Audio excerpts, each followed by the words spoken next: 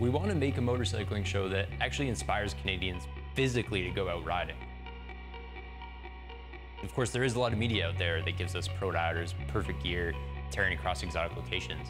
And that's really exciting, but who can actually go do it?